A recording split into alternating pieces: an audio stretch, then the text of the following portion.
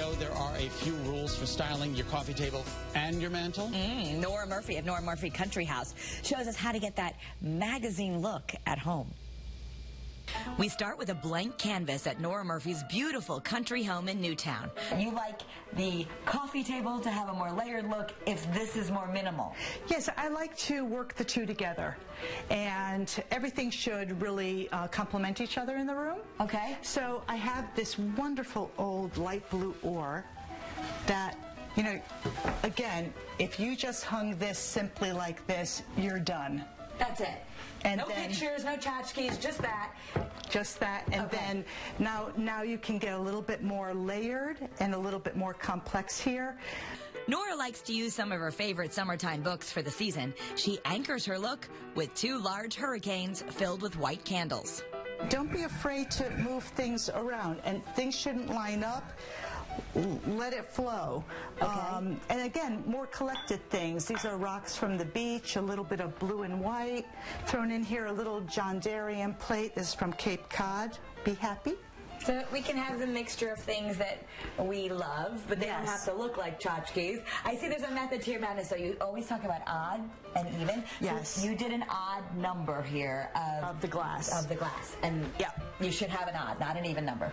Yes, unless you're doing something very symmetrical. And because this is so simple, I wanted this to be asymmetrical and more of a collection.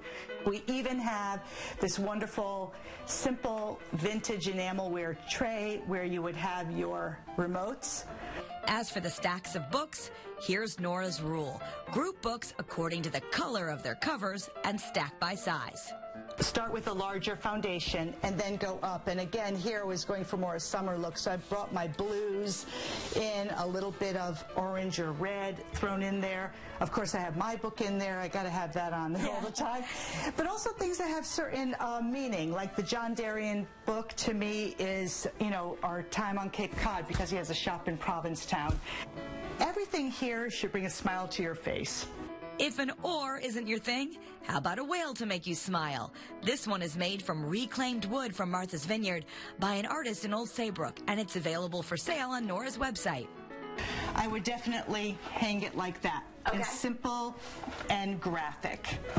I love this guy. Just one bold piece on the mantle. Yes. And yes. That's it. That's it. Resist the urge to put more little things no up more there. stuff. Put your stuff here. Okay.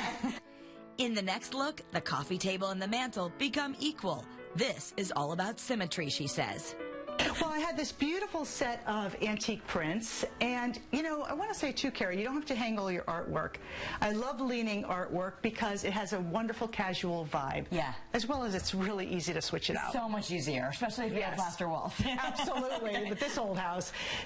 I don't want it to look perfect, so I just put a star, not centered, off center, and it just kind of gives it a little interesting energy. Down here, again, more collections. I love how this is all white, but these are all different types of coral. Yes, it's old coral I've been collecting for a really long time. They're all different kind of hues of whites and creams. I love it in this old painted caddy. And isn't this an awesome idea to decorate with old photos and mementos? So you have these really treasured old photos. That was me. Oh, that's so cute, with your babushka. My babushka.